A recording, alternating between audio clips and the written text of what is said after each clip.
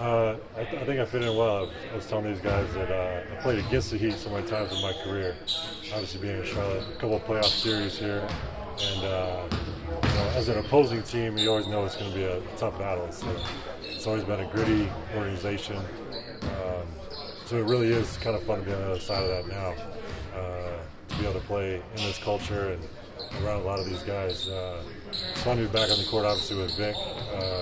Also with Caleb Martin and I played together in Charlotte quite a bit. So this is an older group as well, even from an hour of practice. I've done with a lot of younger guys in my career, which is good to kind of bring them along. But it's nice being with veteran guys that know what's going on, all about winning. So I'm glad to be here. Kevin said he's almost like it's like a rebirth, almost like he's invigorated to come to a team like this. Is that true?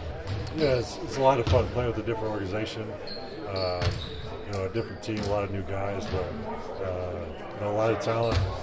So it's gonna be a lot of fun to be a part of it. You've never been away from the court that long.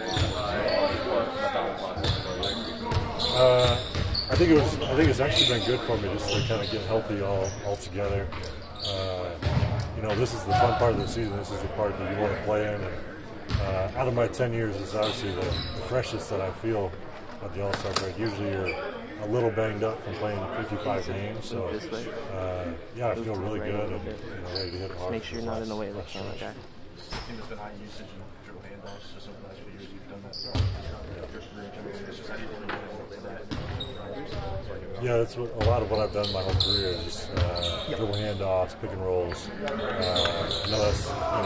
Offense starts a lot with the ball and Bam, in the hands of Bam, kind of creating action. So I think I'll be able to do kind of similar with the pick and roll stuff.